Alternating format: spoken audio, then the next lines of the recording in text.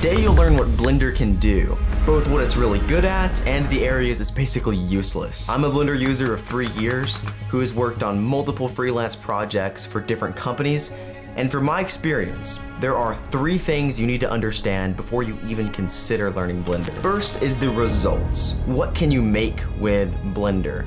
Second is how we get there. What are the actual technical steps that we need to take to get to those results? And thirdly, is Blender even the best option? It's famous, but there are tons of other programs that each do specific, unique things. So we'll go through a few of those so you can decide which one is best aligned to your goals. Let's go ahead and look at what Blender can do, because there's a lot. So at its most basic, Blender is a 3D program that allows you to create models, texture those models, animate them however you like, then render it out and either track them into already existing footage or not even use real footage and just place them in a completely CG digital environment. So because of that, the limitations of Blender really only come down to 3 things: your skill level, time, and computing power. Which is why on a feature film production, when you have thousands of artists, each equipped with a powerful machine, you can create almost anything. Blender is great for product animation and other sort of smaller scale projects. But if you have the time, you can create massive, expansive environments as well. It has a powerful sculpting suite that's perfect for character creation, it's fantastic at animation, it's good at modeling, it's adequate at texturing, and it does all this while being free. So there has to be some sort of catch, right? Well, for as awesome as Blender is, we need to talk about some of its weaknesses. But the main thing I want you to understand is that these weaknesses typically only hinder you when you have more experience. For example, I play pickleball, and I feel like my paddle is perfect for my play style, and I do better whenever I'm playing with it. But if I were to give somebody my old paddle, this paddle here, and it's their first time playing, or even probably their first few months, their limiting factor is not going to be this paddle. It's simply not that big of a difference. They have a lot of other things to improve before a new paddle will even make a difference at all. It's the exact same thing with Blender. A veteran 3D artist may want a more advanced simulation system and more modeling tools, but to a newer user, those tools aren't going to make a difference. Becoming a master of the fundamental tools that they already have access to is going to be way more beneficial. So how do you use Blender to achieve amazing results? This video is not meant to teach you how to use all the different tools inside of Blender, but we're going to go through the major ones and grade them, giving it either like an A, B, or C, so that you can see what Blender's strengths and weaknesses are. First, let's look at Blender's modeling system. Modeling is essentially the backbone of any render, so having a robust toolset that will allow you to create anything you can imagine is super important. Blender has both hard surface and organic modeling tools. For instance, you can loop cut, bevel, extrude, subdivide really easily inside of Blender, giving it a great hard surface modeling system. Blender also has an amazing sculpting system, which competes in many ways to ZBrush, the industry standard sculpting software. Blender also has curves that can be used to create paths or sinuous geometry, and NURBS, which stands for non-uniform rational B-splines. Basically, NURBS are very similar to curves, but it marries curves and standard normal geometry together, making it great for modeling things like cars and planes with sinuous flow. Altogether, modeling is one of Blender's strongest areas. In many ways, it combines 2 industry standard modeling programs, 3ds Max and ZBrush, into one. Now, Blender is obviously not as good as these 2 programs together, but it does 95% of what they can do for free. All things together, Blender has a fantastic modeling system, and I'll give it an A in this category. Next, let's take a look at texturing. There are 2 major methods of texturing in Blender. You can either create UV or procedural textures. UV textures are actual images that are then projected onto the mesh.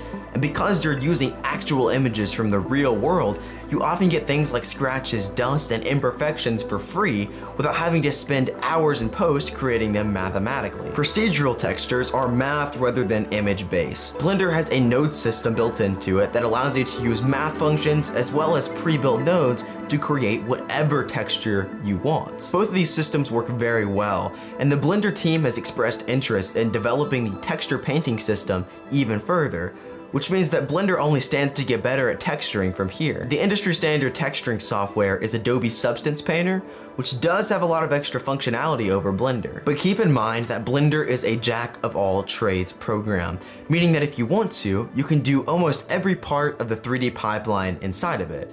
But that doesn't mean that you can't supplement it with other programs. For instance, if you like Blender in its modeling system, you can use it for modeling, Substance Painter for sculpting, and Maya for animation. But all things considered, I'll give Blender's texturing system a B-. Next, let's examine Blender's animation system. This is one of the most important categories, because having a streamlined animation pipeline is essential to bring your vision to life. Blender is like most other programs in that it uses a keyframe animation system. In its most basic form, keyframe animation is just setting an object's location and orientation in one frame and then doing the same on another frame. Blender will then move the object just like you wanted it to. In Blender, you also have the graph editor that allows you to manage your keyframes. You can smooth out your animations or select a different interpolation mode to get the desired effect. There are lots of other programs that allow you to create animations, but the industry standard is Maya. Blender is very competitive with Maya, but at the highest degree of animation and rigging, Maya is simply better. But altogether, Blender does a really good job with animation, and I'll give it a B+.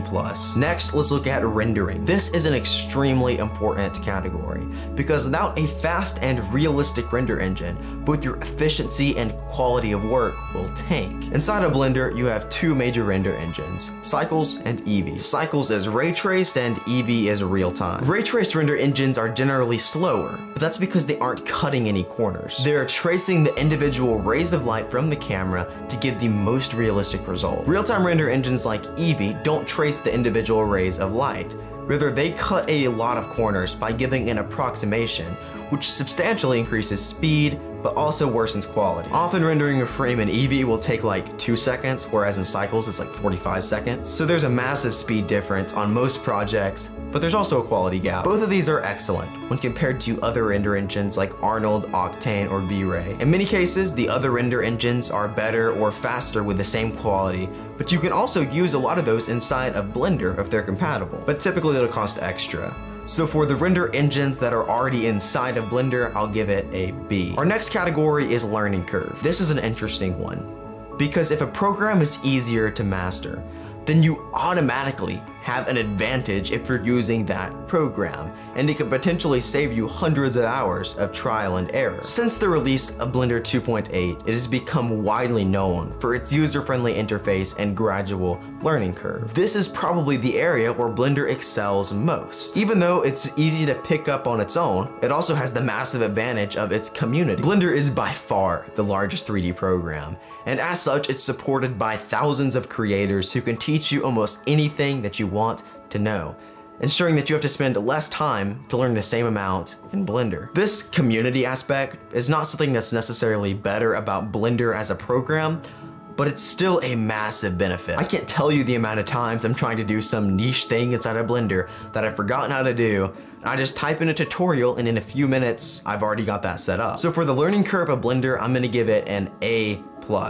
It's by far one of the easiest programs to learn. Finally, let's look at some alternatives. Because while Blender is a jack of all trades, there are other amazing programs that you can use to either speed up your workflow by supplementing Blender or replace it altogether. First is Plasticity for modeling. This is a CAD program that allows you to use the NURBS style of modeling that we talked about earlier. And it's not a subscription. You get a free 30-day trial to see if you like it, and then you can own the program forever for $150. Another awesome program is Unreal Engine. It's completely free, and you can use it in game and environment design as well as virtual production. Right now, it has access to the Quixel Megascans library of assets, which are, I think, like 14,000.